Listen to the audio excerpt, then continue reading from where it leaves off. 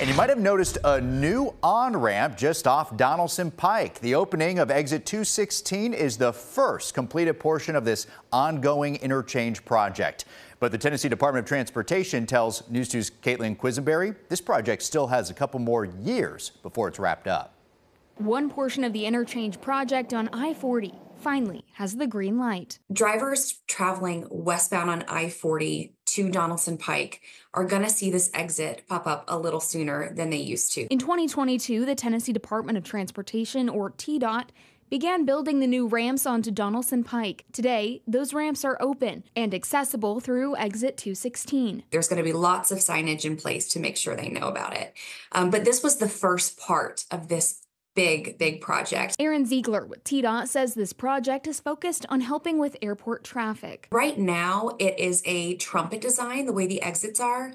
We're going to make this a diverging diamond interchange, or a DDI.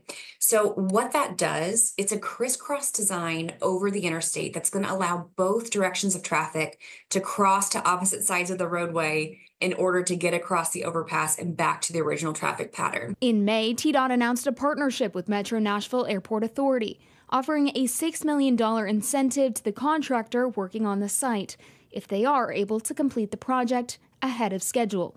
And Ziegler says it is working. The entire project with the diverging diamond interchange and everything that goes along with it, that is scheduled to be complete in April of 2027. So we're hoping that we can accelerate this project and it can be done by 2026. The next portion of the project will be in the fall. Construction crews will set up beams under the bridge over the interstate, resulting in nighttime lane closures and rolling roadblocks.